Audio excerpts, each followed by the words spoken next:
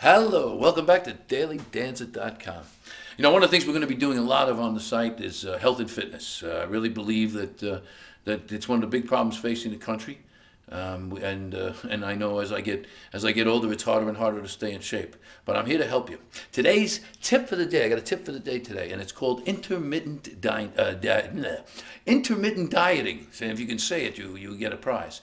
But if it's called intermittent dieting, and what it is, folks, is it's we all know, we've all heard about the studies about calorie restriction, where you restrict your calories by, by a certain amount, like up to 30%, and supposedly you live twice as long. At least this happens with rats. I don't know if it works with people, but just recently there was a study published that said calorie restriction actually helps people do better on memory tests. So it seems like the research is there to support that this thing works. The problem with calorie restriction is you got to restrict your calories every day, and it's a pain in the neck.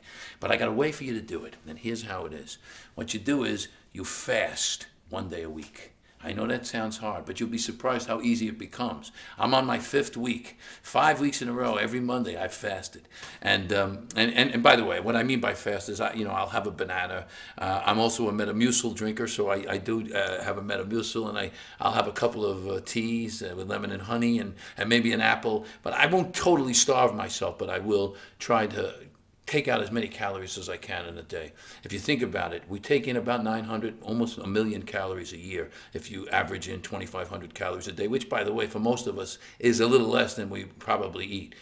So if you take out 52 days of that year, it's almost 150,000 calories, 135,000 calories or something like that.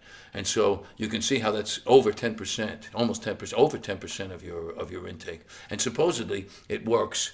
It's cumulative, so it works for you. I'll tell you what it does do. It gives your body a break. It gives your body a break. I mean, just that alone gives your body a break, and boy, do you feel great that next day, I got to tell you. So just remember, empty calories are bad for you, but try intermittent fasting. It's a new way, and something that seems to be very beneficial to the body. Okay, thanks for coming back to DailyDanza.com. There'll be more. Okay, see you. Bye.